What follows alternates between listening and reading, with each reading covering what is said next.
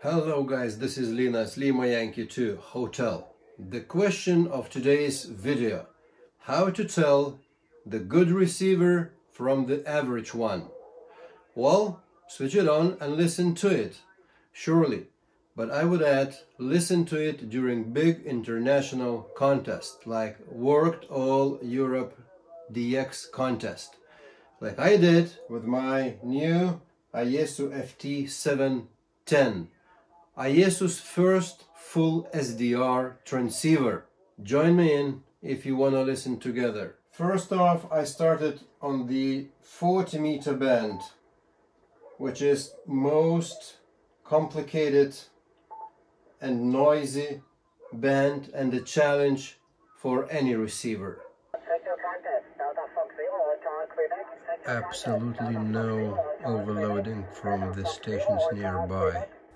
To improve the dynamic range, I used the intercept point optimization feature, which simply allows to bypass the amplifier 1 and amplifier 2 in the very front end of the receiver. One strong station.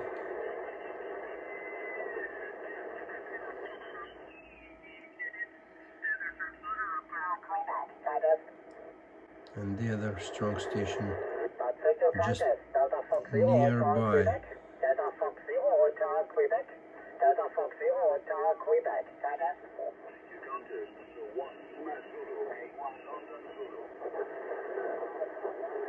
Kilo 1 London Zulu sits here.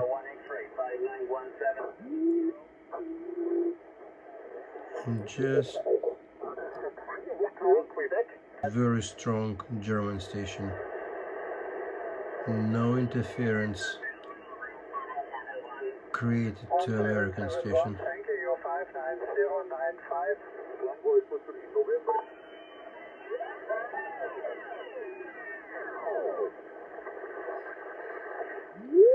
This is the end of the band, and the commercial strong broadcast stations are some 10 kilohertz away, and they create no interference for the ham radio stations.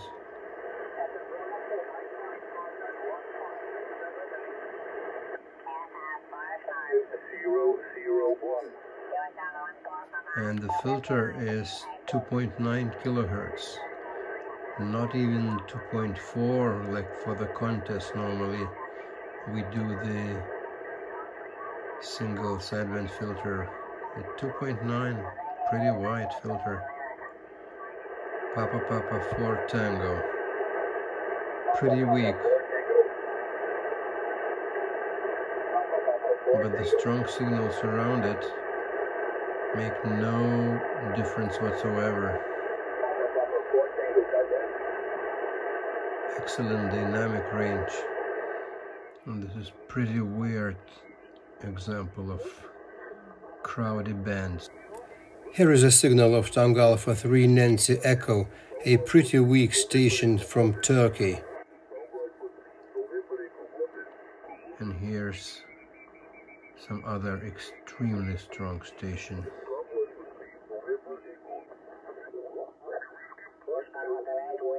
A monster signal from Finland does not eliminate, though, reception of a weak Tango Alpha 3.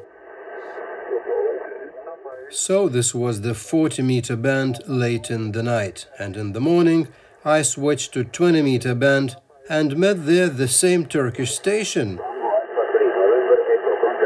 Tango Alpha 3 November Echo.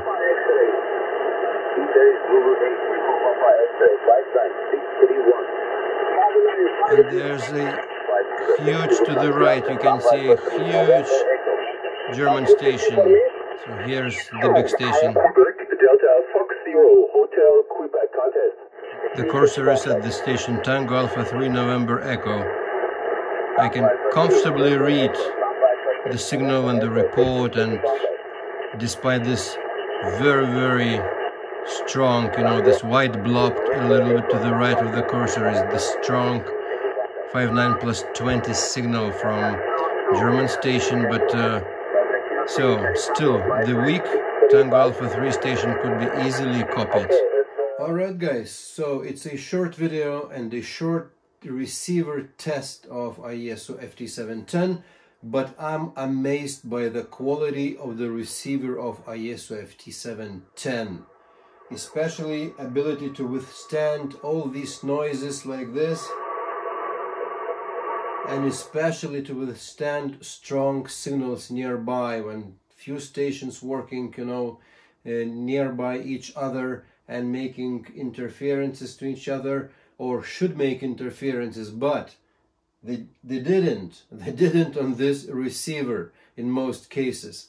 So I think next thing I'm gonna do is to throw this transceiver into a real contest and, you know, try to take part myself and see how would it behave in the real battle when it needs to transmit and receive, and you know, and how would I feel the fatigue of listening, you know, of the audio. All these things gonna be in my future videos.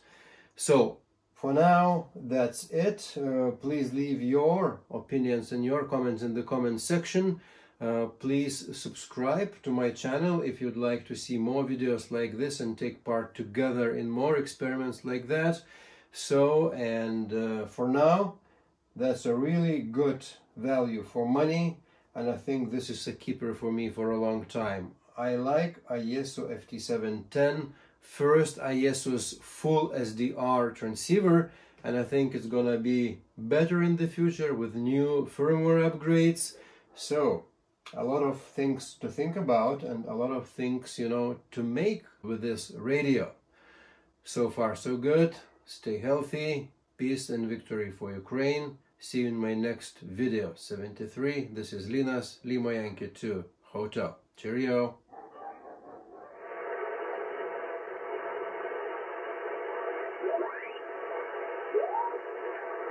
Okay, thank you. Good luck.